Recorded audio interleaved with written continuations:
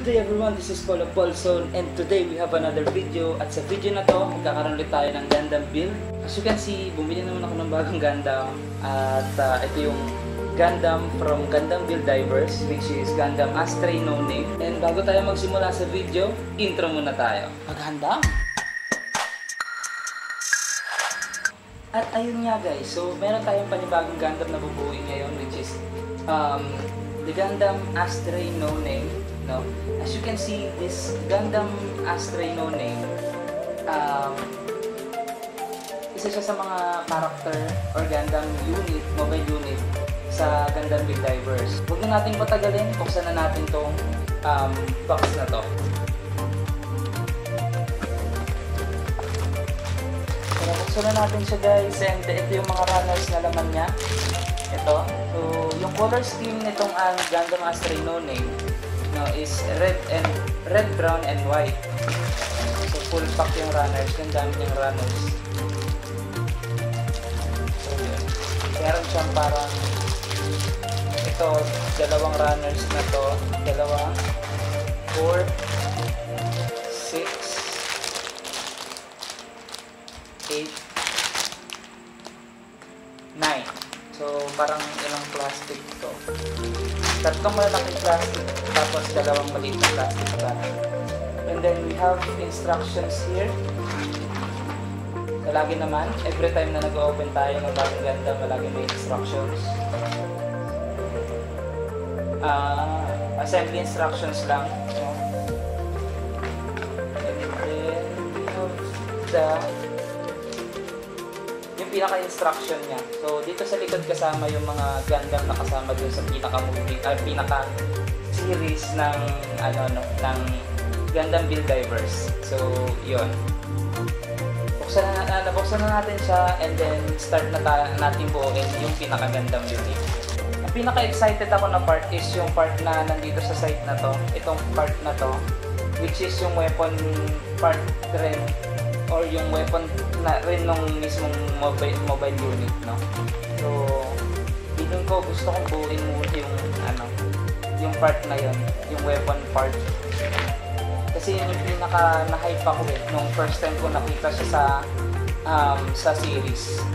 Sige, simulan na natin doon sa pinaka first step ng pagbuo ng mobile suit Gundam na to.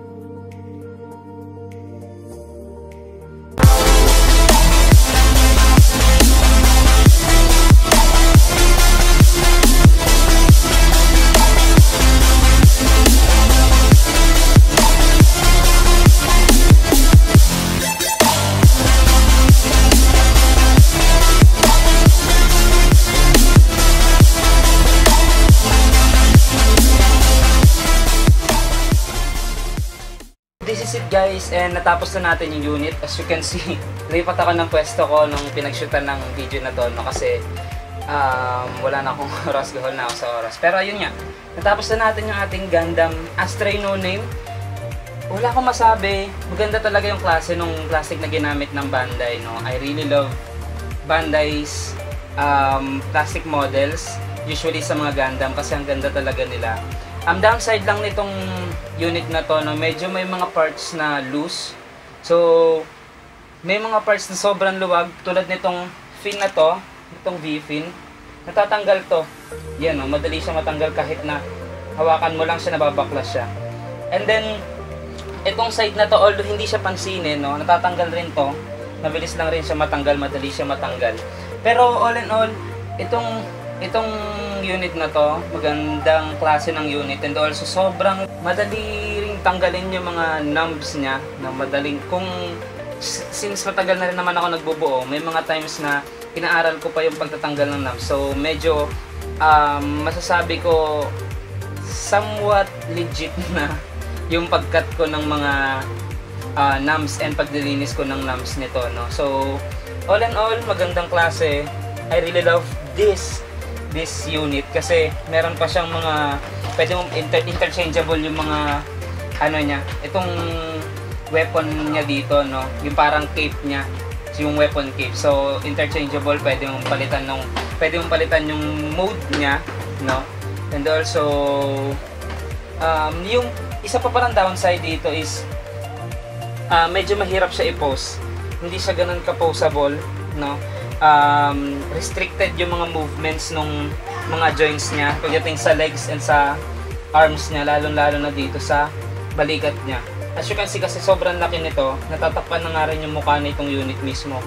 Ayun lang naman. Pero if you are looking for a Gundam unit na pwede nyong buuin, I would recommend this one kasi sobrang dami niyang mga parts. Hindi siya boring buuin, at saka once na nakita nyong mabuo siya, talagang masasabi nyo na magandang klase yung unit or maganda yung disenyo ng unit na to. So that was it for today, guys, and thank you for watching Paul Zone. If you like this video, click nyo na yung thumbs up button, tapos subscribe na kayo sa channel ko. Yan, dinoble ko na para mag-subscribe na kayo. Subscribe na kayo sa channel ko, and also click that notification bell para ma-notify kayo every time na magre-release ako ng bagong video. So meron pa akong mga susunod na Gundam build. That was it. Thank you for watching. Paul Zone is signing off. Bye-bye.